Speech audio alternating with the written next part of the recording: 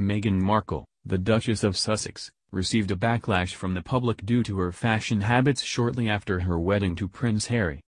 Meghan Markle and Prince Harry, the Duke and Duchess of Sussex, married at Windsor Castle in May 2018. From the moment she walked down the aisle, Kate Middleton's sister-in-law became one of the most photographed women in the world. The public obsessed over every move Meghan made, including her fashion choices.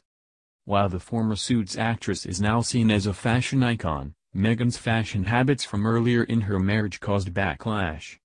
In 2018 documentary Meghan's New Life, The Real Princess Diaries, ABC Royals contributor Emily Nash said, "I know some people have complained she wears too much black and too many neutral colors, but it works for her."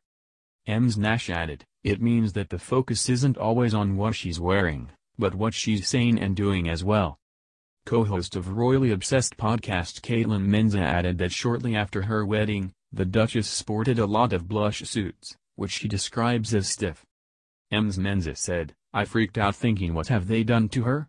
Is she still her? But then I did think that was a conscious choice, and she's kind of telling a story of I am a royal now."